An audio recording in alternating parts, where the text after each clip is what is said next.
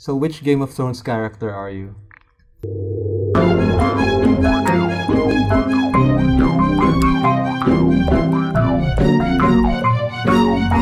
Hello everybody and welcome to The Meetup, the Filipino Freethinkers podcast that's also a video. I am Red and we are joined today by Senator Sonny Trillanes. Sir, welcome to the show and good afternoon. Good afternoon, Red. So let's jump right into it. Okay. What is the state of the opposition in the country? Like, who are the important factions? What's the composition? Are they working together or are they opposing each other? So what's the state of the opposition? The opposition right now is in the process of consolidating. It may not be evident publicly, but behind the scenes, we have been talking and trying to regroup and organize into one cohesive opposition. The personalities involved, of course, are the minority senators, the minority congressmen, some civil society organizations who have decided to stand up against Duterte's oppressive initiatives. And also, symbolically, it's still the Vice President who is the leader of the opposition.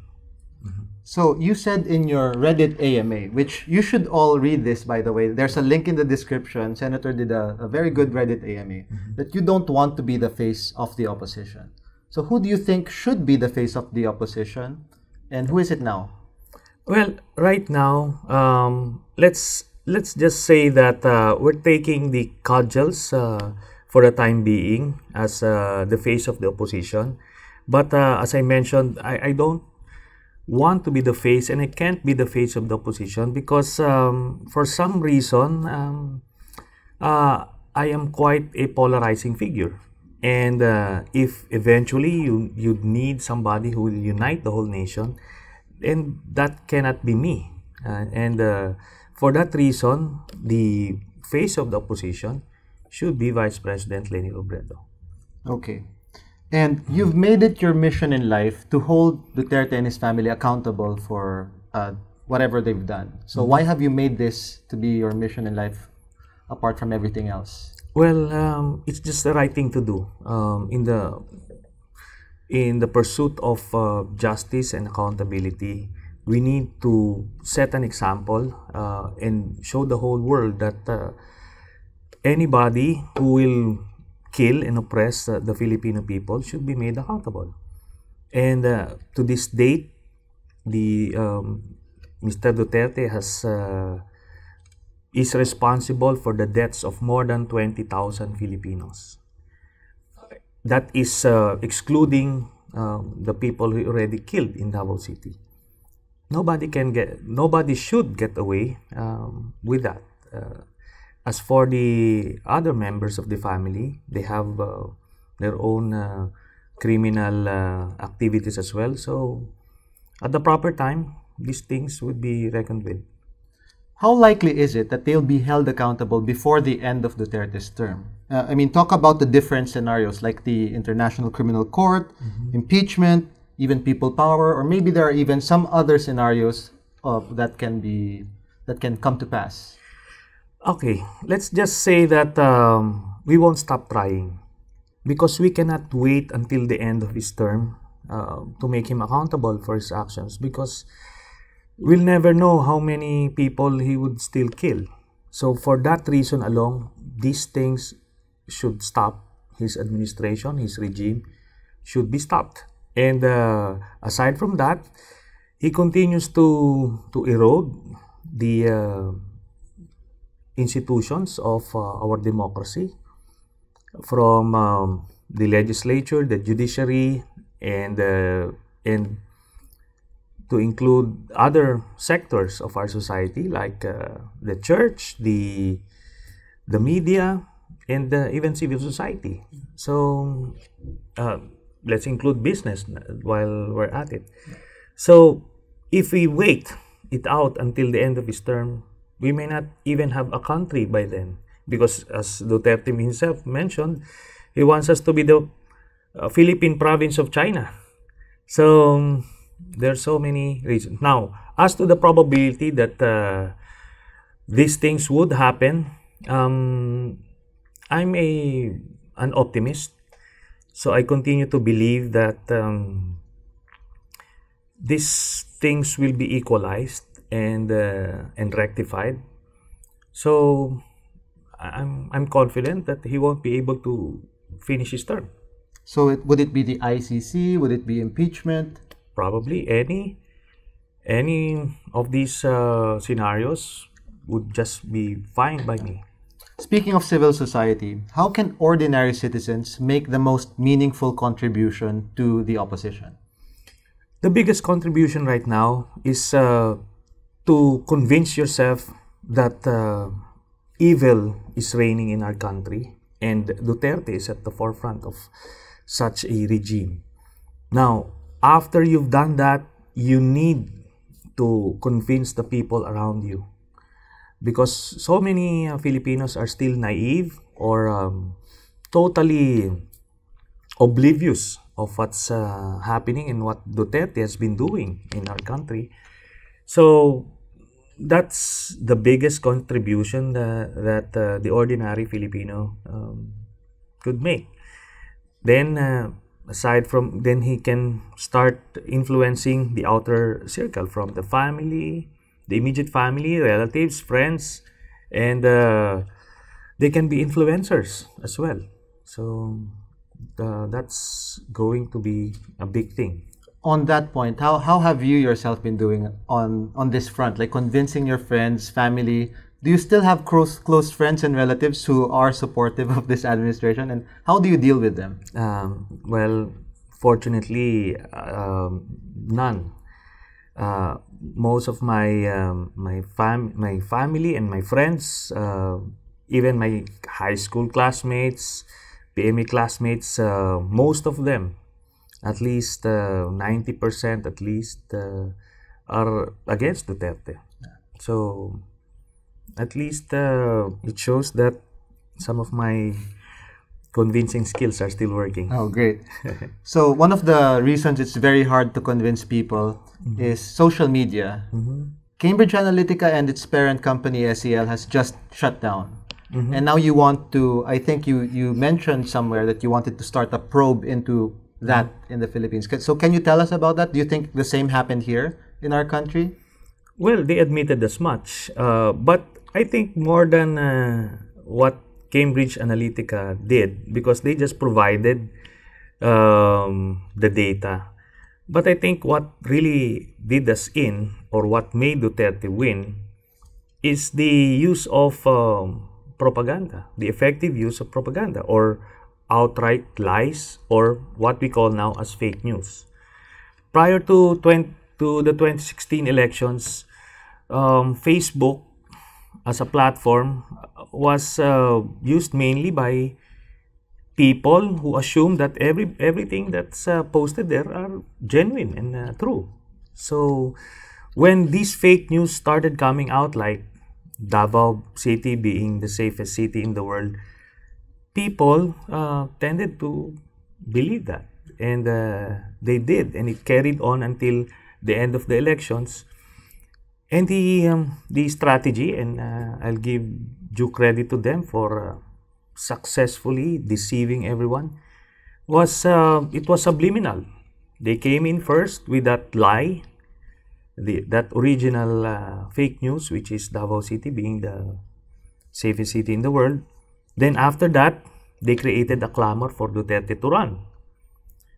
Then during the campaign, regardless of the red flags that have been displayed by Duterte himself through his pronouncements, his apologists, his believers, would go back to that original lie by saying it's fine, that it's just okay that he would cast the Pope for as long as he would make the Philippines the safest country, just like what he did in Davao City. So they kept on going back to that. So for as long as that lie has yet to be shattered, then they would continue with that perception that Duterte is a visionary. Yeah.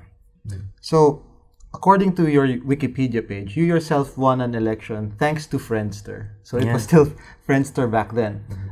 Arab Spring, Tunisia, these are good examples of what can happen when social media is used for democracy. Now we have, to contrast with that, Cambridge Analytica.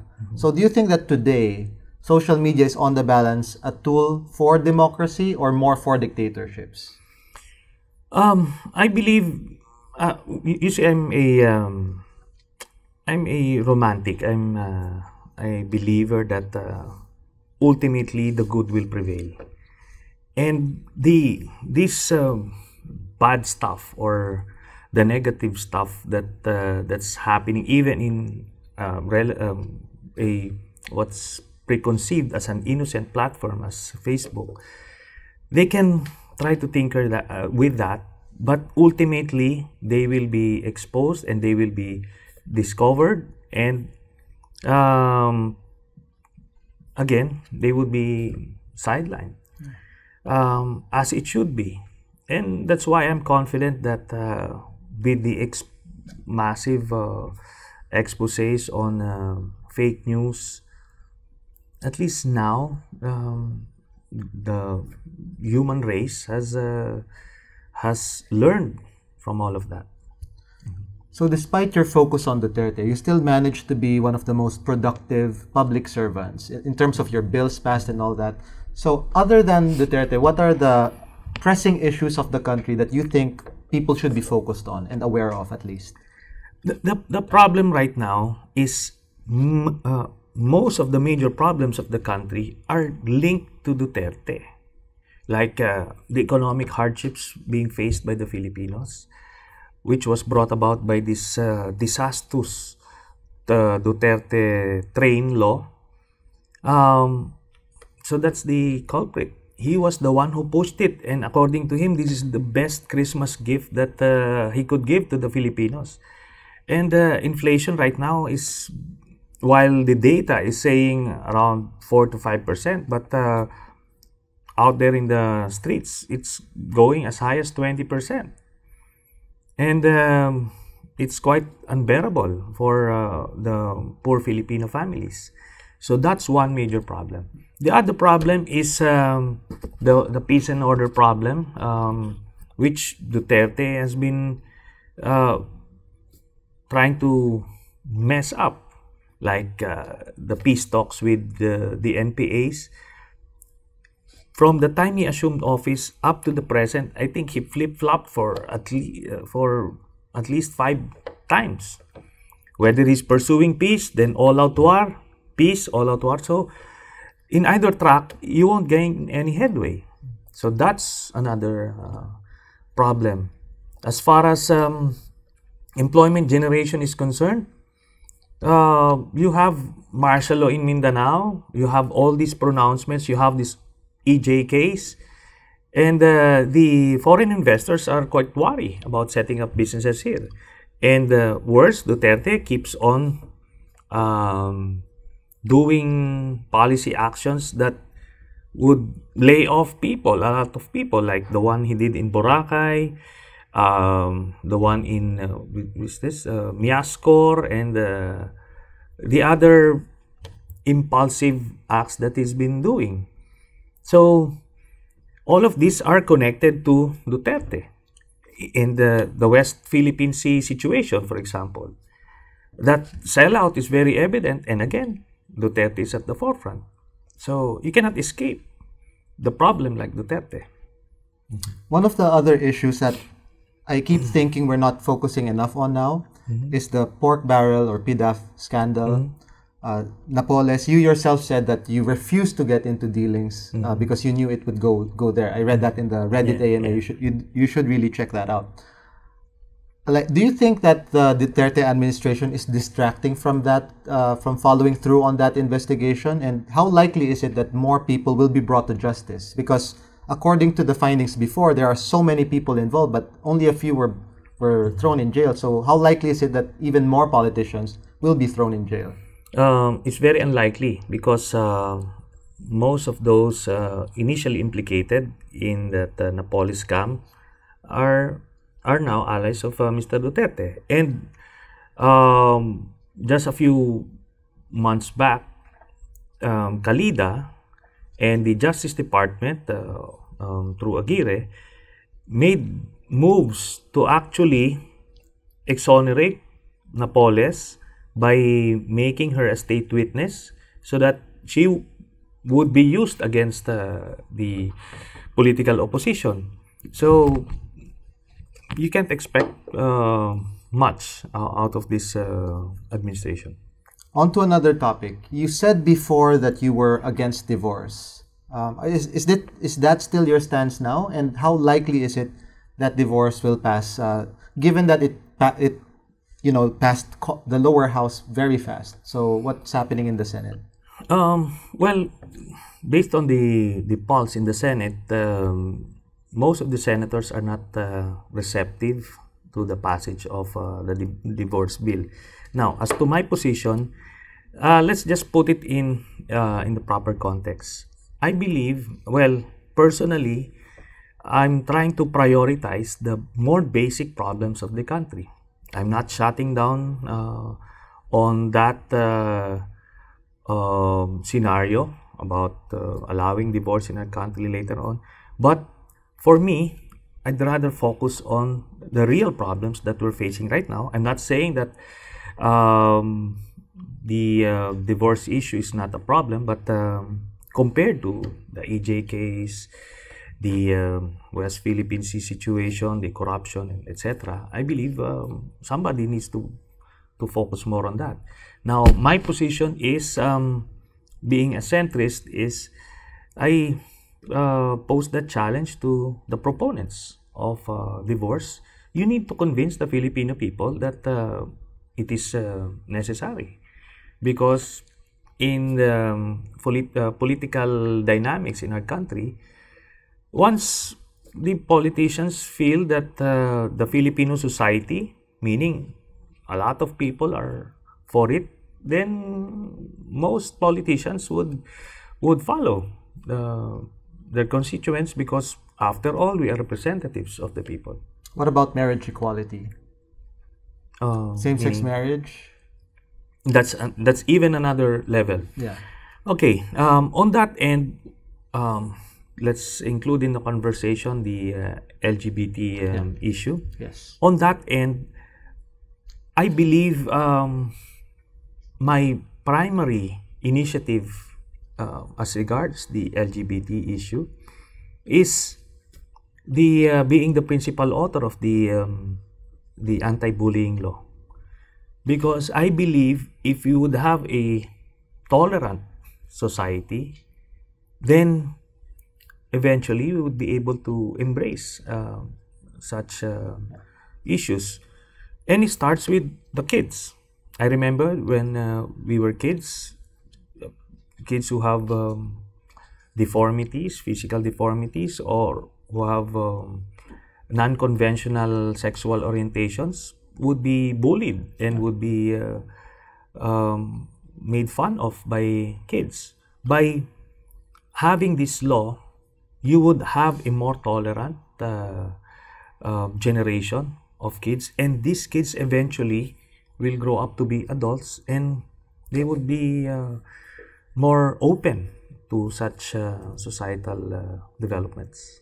You were against reproductive health before, when it was still a bill. Mm-hmm. Now that it's a law, it's been implemented for several years. It has passed so many constitutional and legal hurdles. Mm-hmm. Are you still against reproductive health now that it's a law? Okay, let me clarify that. I am against the specific provisions of the reproductive health law. Mm-hmm. I'm not against the use of condoms and pills, because we use that as a couple. So I'm not against that. Besides, it's not prohibited. You can buy it over the counter.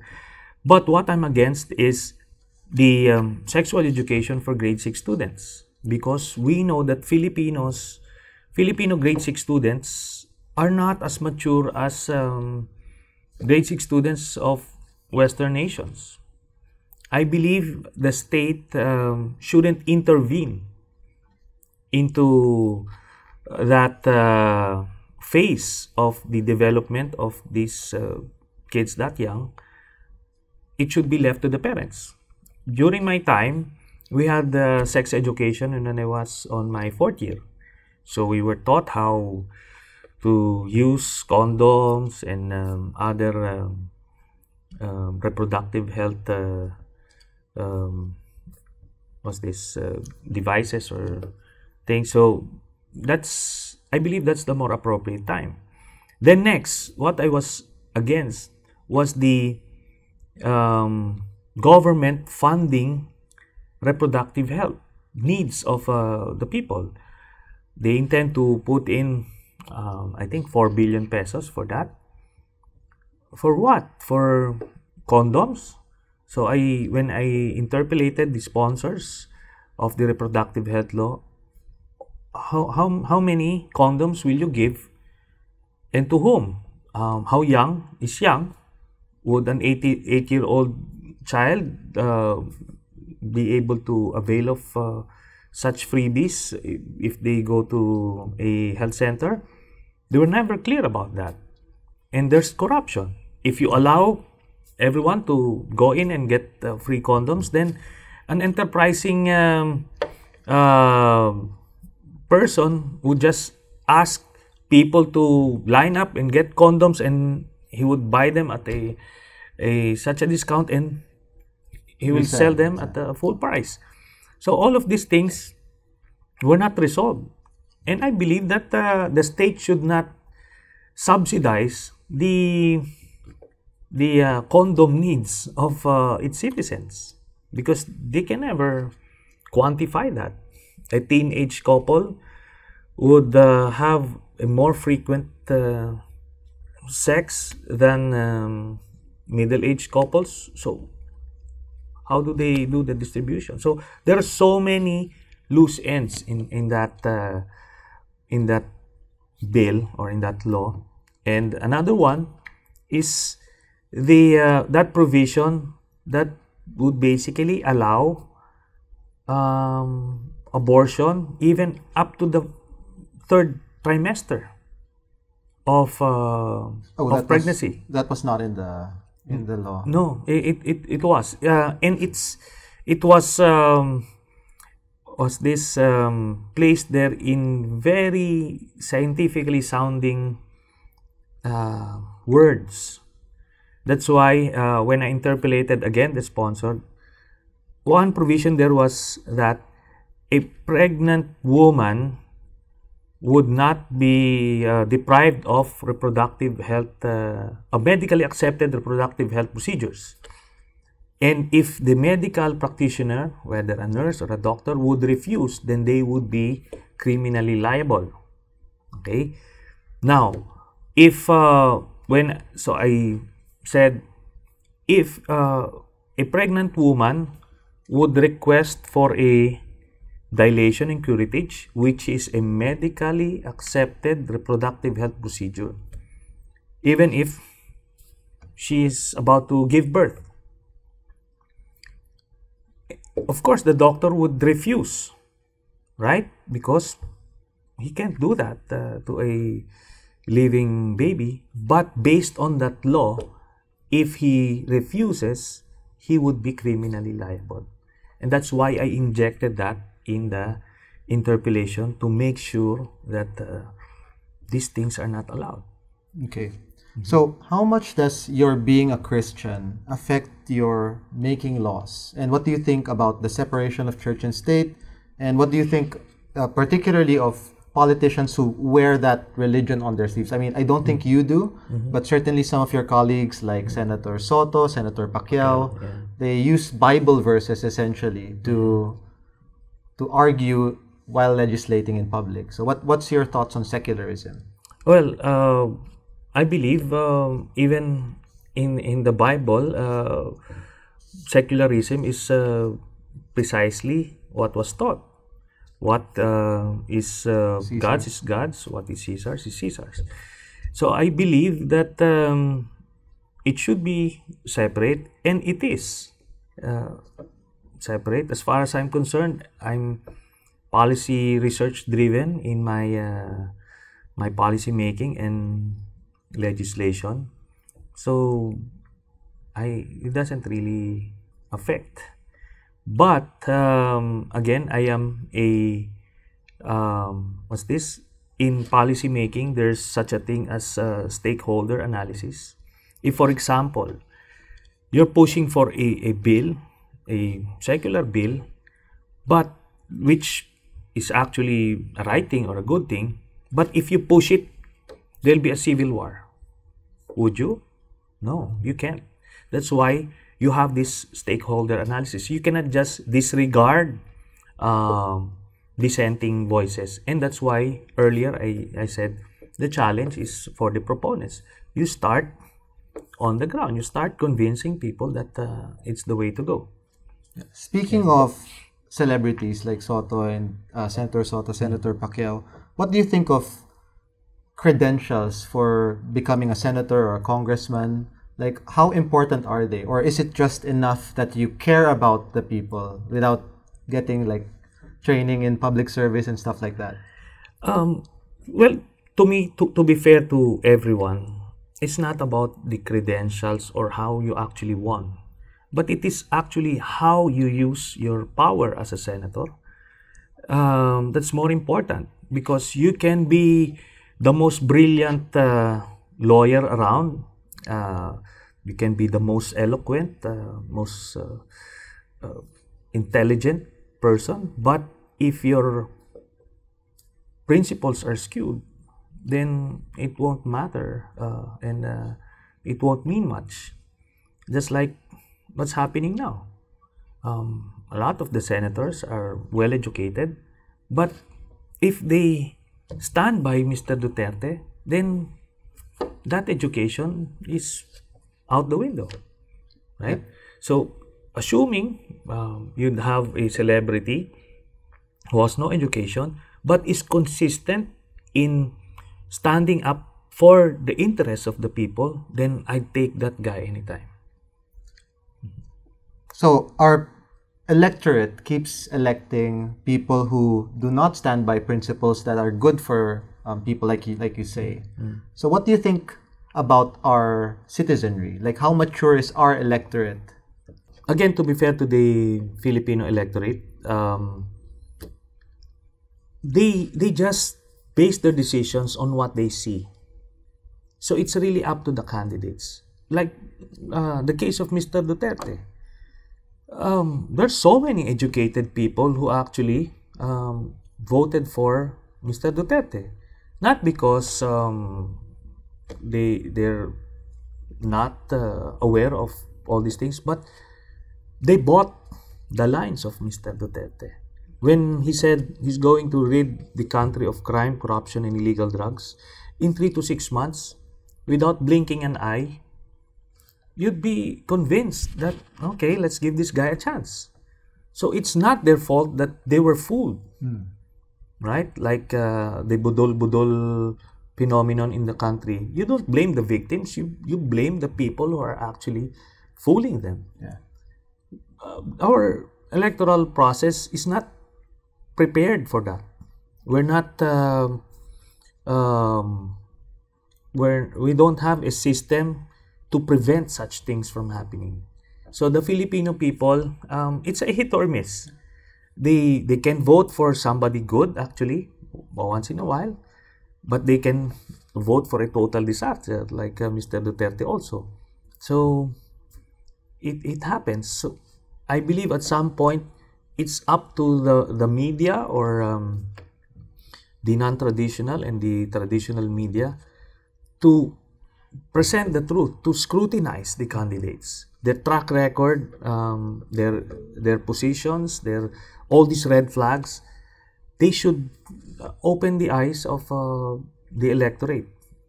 Then, come election day, whether they bought all these inputs or not, would be up to them. What do you think about the government investing in critical thinking for the people? Like teaching critical thinking via the Department of Education or some other project, or even media literacy, like to inoculate the public from fake news, to make them immune from people trying to fool them. What do you think about such an initiative? I'm all for that, because the truth never harmed anyone, and it's something that this society needs, especially at this moment. So if we could have that embedded in our educational system, that will promote or enhance the critical thinking or creative thinking of the Filipino people, then we stand to benefit later on once they become the leaders of our society. A lot of people think that someone who's good at critical thinking, in fact, a master tactician, is President Duterte. What do you think is the master plan? Is there even a master plan? Some people think that it's keeping the seat warm for Bongbong Marcos when he wins the protest, or even like keeping the seat warm maybe for even GMA. So what do you think is actually the master plan, like Duterte's long-term goal? Well, based on our analysis and profiling and intel of Mr. Duterte, Duterte is all about Duterte. He doesn't want to share it to anyone. Definitely not Bongbong, definitely not GMA. Some conspiracy theorists would tend to think that way, but if you profile Duterte, you would know that this guy doesn't trust anyone except probably Sara Duterte.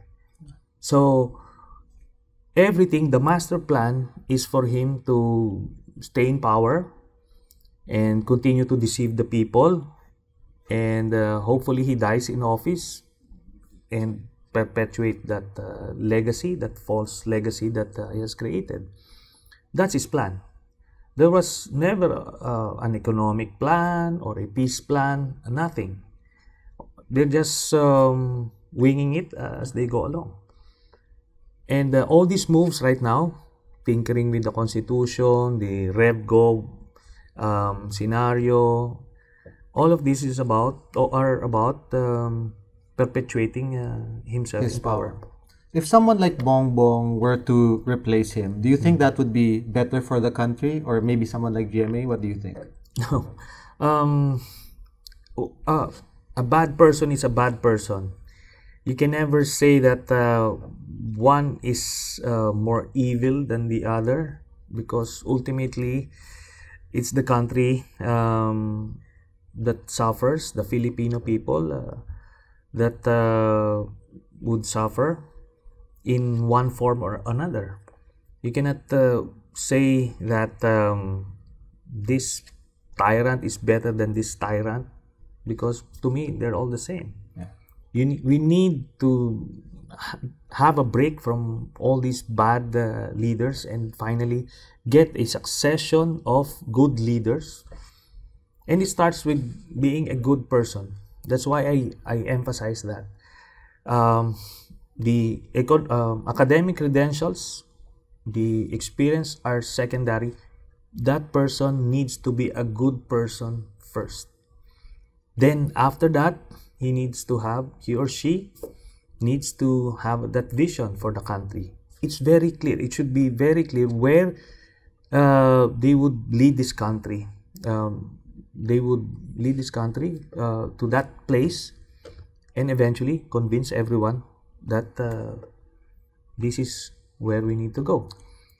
And that's after all of those. After that, then you check the credentials, if they are capable of delivering on that vision.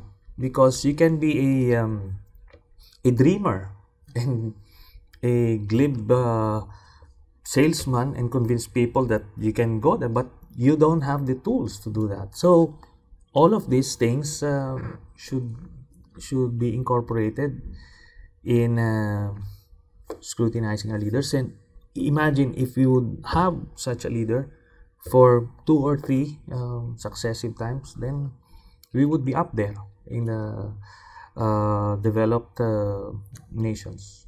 Do you think such people already exist or have already been born? And who do you think for the next president? Name top 3 people you think fit this role of having integrity, being a good person while having the credentials and that vision, and can bring the country there. Okay, I can name at least 2. Yeah. You have Leni Robredo and Grace Poe.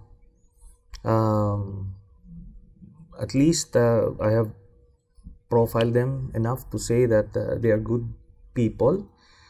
They their hearts are in the right place. Then they have a vision for the country, and I can imagine they also would want to surround themselves with like-minded persons who would help them get to that place. So, speaking of being a good person, like a lot of people say that nobody's really evil. It's just, people have different beliefs of what's good and what's evil. So, do you think that Duterte ultimately, like in his heart of hearts, is trying to do good in the best way that he knows how for the Filipino people? Or is he, just malicious? Is he ignorant? Like he just bases his decisions on things that are not true? Or does he have negative things in mind? Okay. Well, I totally disagree. I believe there are good and bad or evil persons. I've heard the testimony of Mr. Las Cañas. I interviewed him long before he eventually, or long after he testified in the Senate. And there's just one incident wherein they were deciding whether to kill that 4-year-old child. And without any hesitation, Duterte gave the go signal to have that child killed. Now tell me, regardless of what spin you would make, a person who would give such an order is a bad person. There's no belief system that would justify killing that 4-year-old child, right? So, and here comes this killing spree that we have. And I maintain my position that the war on drugs of Mr. Duterte is a sham. It is a way for him to control society, not really to eradicate illegal drugs. So he's been doing that. He's been at it for years. There is no vision. Even in Davao, there's no vision. The developments there happen despite of Mr. Duterte. So there's no redeeming value, to be honest. So if not Duterte himself, maybe some people around him are worthy of your respect or even admiration. So who among the people who support him around his close inner circles do you think at least is in it for good? Well, I can say Secretary Lorenzana, General Año, the DILG Secretary. Who else? They say that the new DOJ Secretary is a good guy, so we'll see. But for now, there are some bright spots. Yeah. With Bato out of the picture, do you think that the EJ case will finally stop or even lessen significantly? No, as I mentioned, the EJ case, the war on drugs or the killings in particular, is the brainchild of Mr. Duterte. The Bato de la Rosa is just one of the instruments to enforce that. So whether Duterte and the people who are enforcing this drug war is brought to justice, you're optimistic about that happening. But what do you think about the citizens who supported and still support the drug war, even knowing that there are EJ cases happening? So what kind of accountability can there be for these people? Well, there are enablers, and even the ICC would be looking at and investigating those people who have been promoting the EJ case consciously. And as for the citizens who are just supporting it despite the killings, there's a word for that, gaba. They'll just wait for a karma or something, because look at the some of the victims of the EJ case. Most of them are actually voters of Duterte and espouse that thinking that it's okay for these people to get killed because they're non-productive elements of society anyway, until they or their loved ones fell victim to such war on drugs. So today is World Press Freedom Day, and we've dropped 6 spots to 133rd in the world. Do you think we deserve that ranking and that drop in our ranking? And how do we fix this problem? You can only fix that problem once you take out Mr. Duterte. Duterte has no respect for the media at all because it is an instrument or a tool of democracy to expose his wrongdoings. And if you would study closely the Davao template, that's one of the first things that he did. He suppressed media freedom, so nobody dared to scrutinize his administration. And when there was one radio broadcaster who exposed corruption in his government, he had this guy killed. June Pala, right? June Pala. So after that, there are no more reports of any wrongdoing, and that's his key. It's not because he's not into corruption. It's just because there's nobody reporting these corruption activities in his administration. So he propagated that myth that not only is he a visionary, but he is also not into corruption. Where do you get your news, and who are your favorite journalists? I actually have in my iPad different Apps. different windows or tabs. Okay. Inquirer, Rappler, GMA, then so that's the basic news. Then we have this chat also in Viber, wherein other sources are being shared in that chat, so I get to see them as well. Okay. I read that you like Game of Thrones. Yeah. So which Game of Thrones character are you? Well, probably politically incorrect, but I admire the character of Jaime Lannister. Okay, and what final message would you want to deliver to your supporters and your critics? Well, I'm just here. I continue to do what I need to do. Being part of the opposition is a significant part or an essential part of a democracy. If nobody would check on the abuses of government, then they would have it their way. So for as long as I'm here, I'll continue to do that.